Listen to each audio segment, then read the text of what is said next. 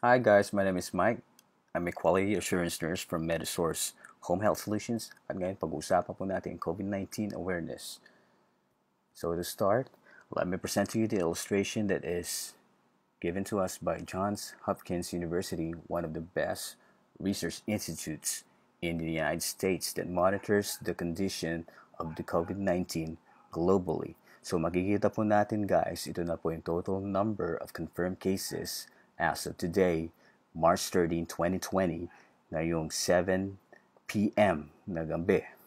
So 135,000 na po ang confirmed cases na kung sa may total deaths na umabot na po nearly 5,000. At ito po yung listahan ng mga top 10 po natin mula sa China, pababa ng Italy, and so on and so forth. So nakikita po natin, ito yung mga certain circles that would define or correspond to the number of cases of COVID-19. So the larger the circle, ibig sabihin, the bigger the cases of COVID-19. So dito po nakasituate ang ating China, dito pong Iran, at ang mismo hindi po natin mabasta-basta ma-distinguish na circle na Italy nandito po sa European Union. Now let's go on to the next slide. So according sa NBC, this was taken 24 hours ago. Lumalabas po ng coronavirus po ay pandemic na po siya according sa World Health Organization. Ano bang meron dito sa word na pandemic? So let me introduce to you the next slide. So this would now describe the 3 degrees of the widespread ng certain disease according to its prevalence. Pag sinabing prevalence, guys, this is the rate of commonness of the disease that is progressing in number over time. So ibig sabihin, pag gusto malaman ang paglaganap ng disease, dapat pag-aralan ang prevalence. So these are the different degrees. So first one, endemic. The word itself, endemic, from the word or from the prefix na endo. Ibig sabihin yan, inside of the country, inside of a certain place. So limited lang yung mismong pinagmulan ng ating COVID-19 sa China noong December. So tinawag pa siyang endemic noon kasi hindi pa siya lumalabas sa mismong certain geographic location. Pero since hindi siya basta-basta nawawala, nagkakaroon siya ng constant presence doon. Ibig sabihin constant presence ay ibig sabihin po niyan ay hindi po siya basta-basta nawawala, hindi po siya seasonal, persistent po siya, consistently appearing, kaya po siya tinawag na endemic. Now, kapag kumala po yan all throughout the neighboring provinces of China at lumabas po yan as far as United States or South America, napadpad po yan sa neighboring countries po niya, sa Thailand, sa Korean Peninsula, kagaya ng North and South, matatawag na po siyang epidemic. Kasi pag sinabing epidemic, okay, from the prefix term na epi, which is outside, ibig sabihin there's a sudden increase already of number of cases beyond what is normally expected. But pag ito ay dumami at kumalat sila sa a certain area that are remote to the origin of the disease sa China, ito po ay tatawaging pandemic. Kasi ang ibig sabihin ng pandemic, it is the spread of the disease over the several country, now usually affecting a large number of people. Kaya nga medyo na-delay ang WHO to declare that COVID-19 as pandemic kasi nga limited lang ang pagkalat or very slow ang pagkalat ng mismong COVID-19. But it would be so suspicious na sa nakikita po natin previously dito na talagang dumami naman talaga. So, bakit kaya medyo na-delay? Ewan ko lang nga ba. Pero punta na tayo sa next slide para hindi tayo tatagal. Ito po ang definition ng COVID-19 according sa World Health Organization.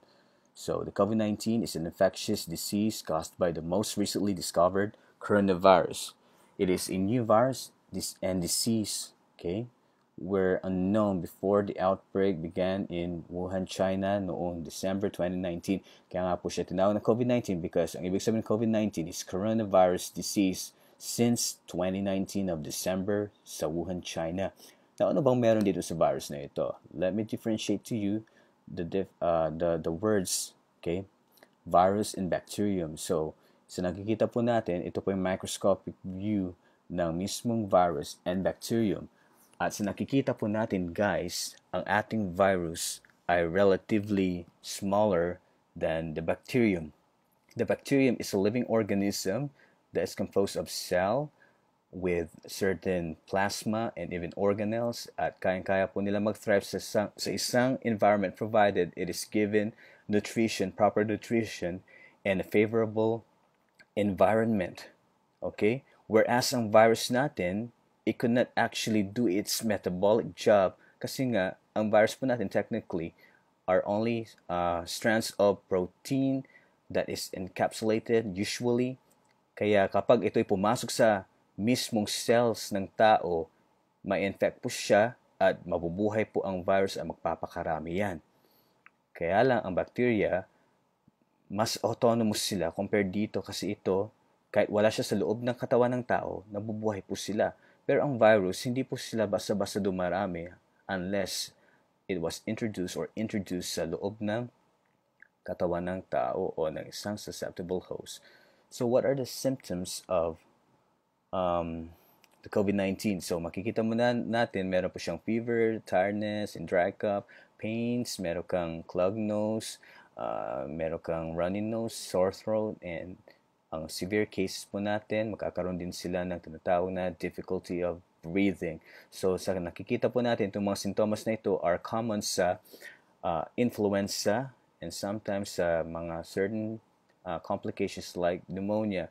Kaya minsan mahirap po i-distinguish ang isang taong merong COVID-19 sa taong merong katrangkaso or flu. So let's see the next slide. So these are the typical symptoms of the COVID-19. So sa nakikita po natin, okay, mataas po ang percentage ng fever when it comes to the commonality. Mas karaniwan po sa tao na merong COVID-19 ang nakakaroon ng fever, kaya lagi po silang chinecheck na merong thermal scanner pag pumapasok sila ng mga established na organizations or mga reunions or ano po ba, mga malls, ganun po, sa mga supermarkets, shopping centers, chinecheck po ang kanilang fever kasi isa po yung sintomas na meron silang COVID-19. At minsan meron din po silang dry cough, meron din pong sputum production. Kung hindi po dry ang cough niya, meron po siyang phlegma, meron pong shortness of breath, meron pong sakit sa muscles, myalgia, meron po silang joint pains, meron silang sore throat, headache, at minsan nanginginig po sila, nagsusuka, okay, may pagsusuka, okay, and yung kanilang nose are, their noses are congested, okay, ibig sabihin clogged siya. Minsan nagtatais sila, nag-uubo ng dugo, and so on and so forth. Okay? Now, let's go to the next one. Paano nila tinatest ito? They're using tinatawag nating swab test via nasopharyngeal route. Ngayon, ang swab test po, nilalagay po yan sa ilong, kaya naso po, at they would actually push it against doon sa throat para makakuha silang specimen. Kaya yung nakikita niyo po sa TV or narinig niyo po sa TV, sa mga radio, or even nababasa sa social media, lumalabas po na ang mga within 24 hours or within the day, kapag sila kumukuha ng mismong specimen, gumagawa po sila ng diagnostic test sa pamamagitan po ng swab test. Mas madali po ito kasi compared dito sa PCR o yung tinatawag nating polymerase chain reaction test. Okay? Ito po kasi kinukuha po ito sa dugo. Ito po kinukuha po ito sa mismong throat. Okay? Via Q-tip na malaki. So this is not an ordinary Q-tip. Ito po ay isang swab. Okay? So ipapasok nila yan at wala naman silang gagawin na extraction ng blood dyan. Unlike this one, meron pong blood na kinukuha pagdating sa PCR. Now, let's go to the mode of transmission. Ito po ay nakukuha via contact and droplet and not airborne. Pag sinabing airborne, guys, okay, ibig sabihin, you can actually contract the disease, makukuha mo yung disease kapag, or yung virus kapag ito ay transmitted beyond 6 feet, okay, or as far as 6 feet, okay. Pero kapag droplet po yan, okay, within 3 feet maximum, marireach out ka na nung virus.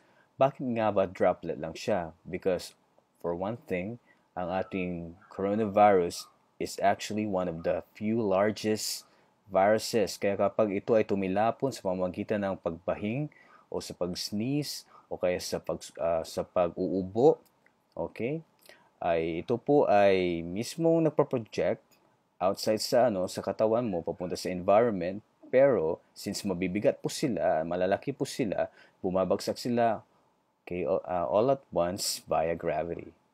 Okay? So, the coronavirus natin, kapag may nalapitan ka dyan na may umuubo, naubuan ka, pwede kang makapitan ng coronavirus. So, the fatality rate, umaabot na po sa, okay, ito po ay nakuha noong February. So, lumalabas po na ang mismong MERS pa rin, okay, ang SARS are relatively higher ang kanilang fatality rate sa mga namamatay compared sa nCoV o yung tinatawag natin COVID-19. So, ang MERS po ay galing po yan sa salitang Middle East, okay, respiratory syndrome. Okay, ito pong SARS naman, severe acute respiratory syndrome.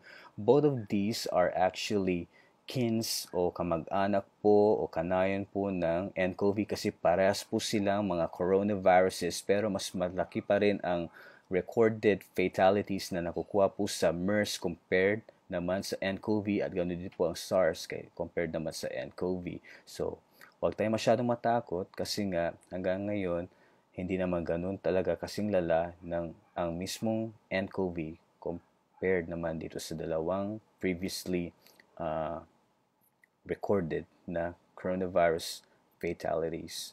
So, pagdating sa duration ng disease, okay, within 5 days, meron ka na makikitang sintomas ng COVID-19 according sa Johns Hopkins study.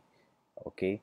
That is why it is recommended na magkaroon ng 14-day quarantine period para ma-examine nila or ma-monitor nila yung mismong patient na merong COVID-19, how it progresses doon sa mismong katawan niya, ang kanyang coronavirus, and how it is evaluated kung hanggang saan po magre-recover ang patient.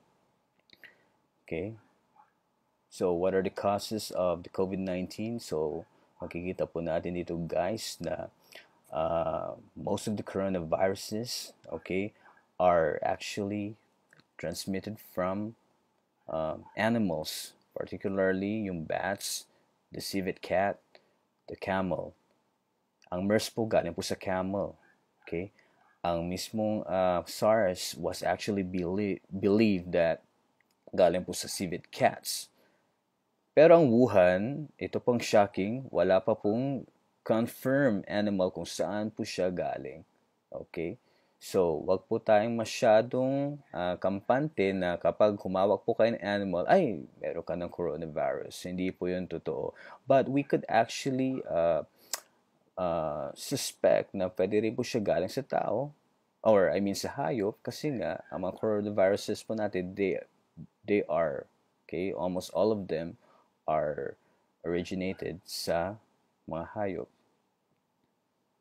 Now, when it comes to the preventive measures, we don't need to forget to have hand hygiene as usual, and the use of personal protective equipment, okay, particularly mask, at kung paano umubo ng tama sa pamamagitan ng cough etiquette, and avoiding the crowd. So, when it comes to hand hygiene, no, makinig kayo mabuti. Napaka-importante ng hand hygiene because it is considered as a primary measure for reducing or having avoidance pagdating sa pag-contract ng infection. So, ito pong gagawin po natin. When it comes to hand hygiene, you could actually choose two of the options. Pwedeng hand rub sa pamamagitan ng sanitizers or disinfectants, or pwede rin soap and water. But let me tell you first, yung sa hand rub. Pag meron kayong alcohol sa bahay, itong una yung gagawin, okay? You need to make sure that you are accessible with the disinfectant. Ilalagay mo sa palm mo. At once you squeeze the disinfectant, for example, sanitizer or alcohol, you're going to use your palm in rotational manner. Yan, papahid mo sa palm mo. Then, after that one, interlace mo yung dalawang kamay mo between their fingers, okay? And make sure na ganun din po na number 4, isasama mo pati palm mo when they are interlaced with each other.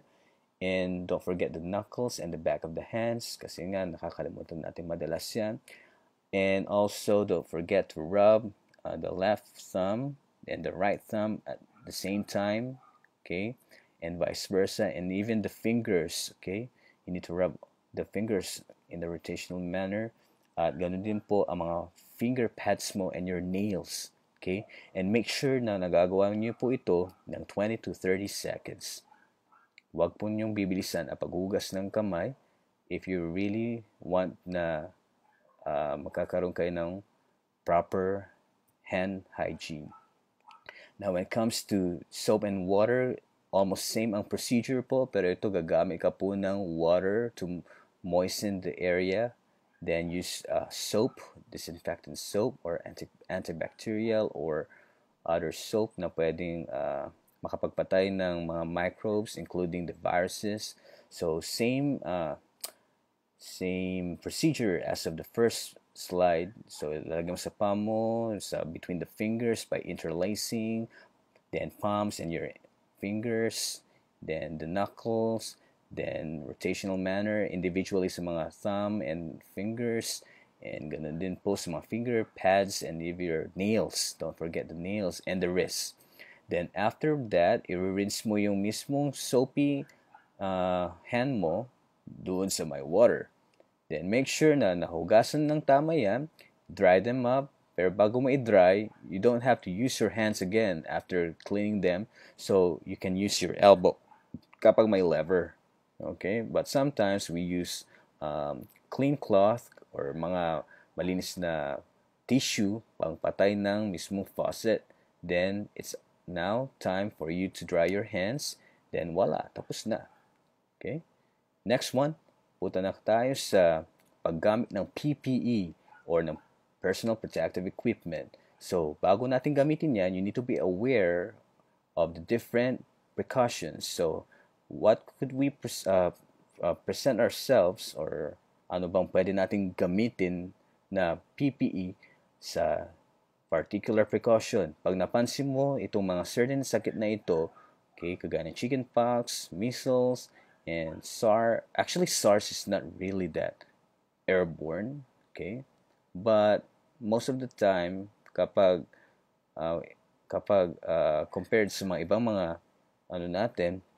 virus, ang ating COVID is actually relatively like SARS, pero hindi naman siya talaga airborne. Parang semi-airborne siya. And some of the bacterial infections like your tuberculosis, okay, and yung bird flu natin, the avian influenza, okay, are actually airborne, so gumagamit sila ng N95.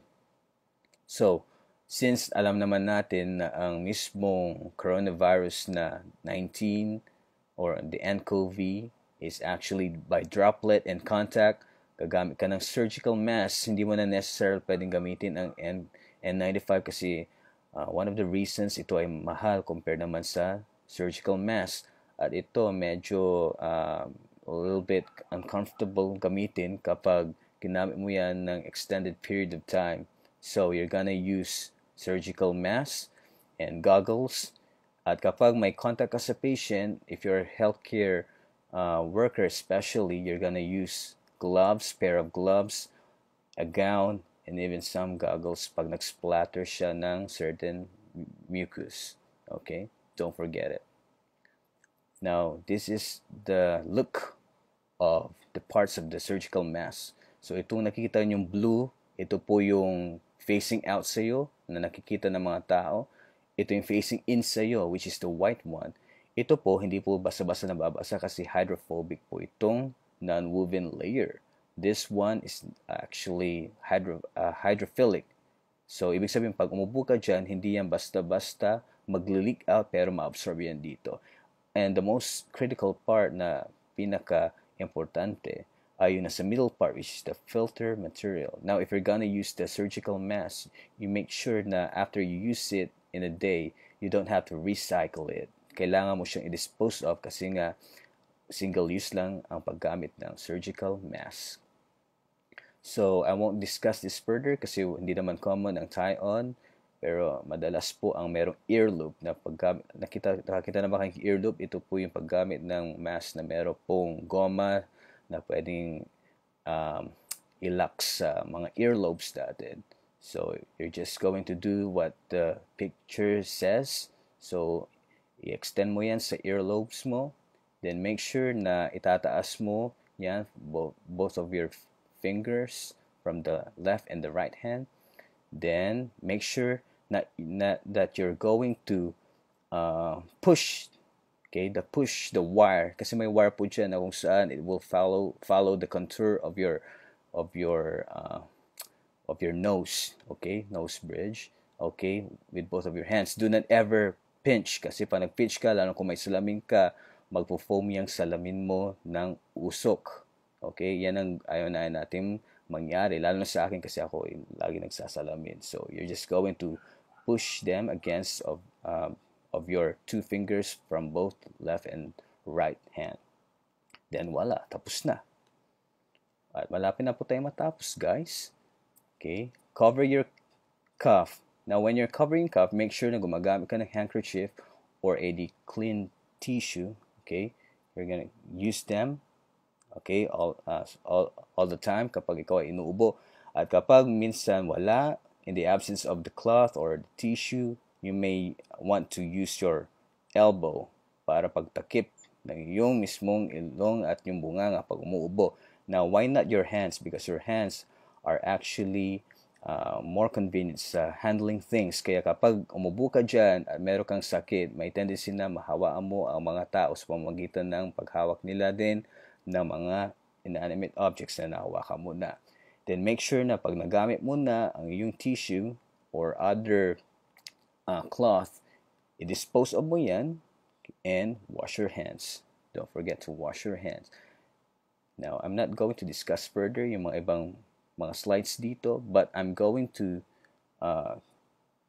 show to you, is it true na effective po ba ang thermal scanner to detect people with coronavirus? The answer is no.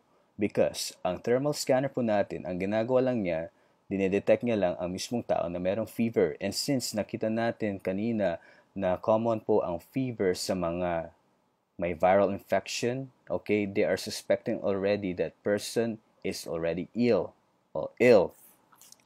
Dahil ill na po siya, okay, it is recommended that they need to see the doctor at once. Okay. Then after that one, okay, let's go to the next. What's the misconception about the COVID-19? Do you think that pets could actually spread the new coronavirus? What do you think? Okay, according to the WHO, the World Health Organization, at present there is no evidence na ang mga pets natin ay makakahawa sila at can be infectious with the new coronavirus. But it is always a good idea to always wash your hands after you contact them. Okay? Now, what about those materials that are actually made in China? Totoo po ba na nakakahawa po yan pag galing po ng China? Okay, even though the coronavirus can stay on the surfaces for a few hours or up to several days, okay, it is always very unlikely, hindi daw talaga mangyayari madalas na yung virus na yan will persist on the surface after it's being moved. Kasi nga, usually, ang mga virus natin, pag nagalaw po yan, madalas, lalo na kapag nagtatransfer yan from one place to another, sila po ay totally nadi-dissolve. Okay? So, importante na i-educate natin ang mga kaibigan natin na wag po tayong basta-basta matakot kapag may mga packaging tayo na galing po sa ibang bansa. Now, totoo po ba kapag ikaw ay naligo sa mainit na tubig ay mapapatay mo ang coronavirus? The answer is no. Taking hot bath will not prevent you from catching COVID-19. Remember that most of your viruses are actually thermo resistant unless acted upon by certain procedures like yung autoclaving or something like yung gagamit ka ng disinfectants that could help to reduce the number of viruses in a certain contaminated object. Pero sa totoo lang, kaya nga natin iniiwasan ang mga malalamig na lugar, mga basang lugar, kasi nga doon sila madalas dumarami. Ang mga natin, viruses kasi, pag nasa mainit na lugar sila, some of the species of the viruses are actually not replicating properly o dumarami ng husto pag mainit ang lugar. Pero it doesn't mean na kapag ikaw ay naligo ng mainit, nababawasan po o naiwasan mo ang coronavirus. So, mas maigi na umiwas tayo sa mga bagay-bagay o sa mga tao na infected ng coronavirus. Vaccines. Until today, wala pa pong vaccines para sa COVID-19. So, do not assume na mga vaccines po natin na nakukuha po sa hospital like your pneumonia vaccine and other flu vaccines, hindi po yan nakakatulong pagdating sa coronavirus. Okay, so do you think that the new coronavirus will affect only the older people or the younger ones? Who do you think are susceptible? So, ang dapat natin tandaan, wala pong pinipili ang nCoV po natin. So, dapat talaga mag-ingat po tayo. Pero usually, ang mga matatanda at ang mga taong mayroong mga pre-existing medical conditions like asthma and other respiratory problems and some of the cardiovascular problems kagaya ng angina, stroke, may history ng stroke, sometimes diabetes. Kapag meron kang ganito, you may want to actually seclude yourself. Dahil nga kapag na-affect yung mga ito, may tendency na makapag-develop sila ng COVID-19 disease. So, then, susunod na slide natin. So, ito na po yung last one. Remember that there are currently no medications to prevent or treat the coronavirus. So, it is always best that you should limit your exposure to that virus and to stop it from spreading it to yourself and your family. So thank you very much and good night.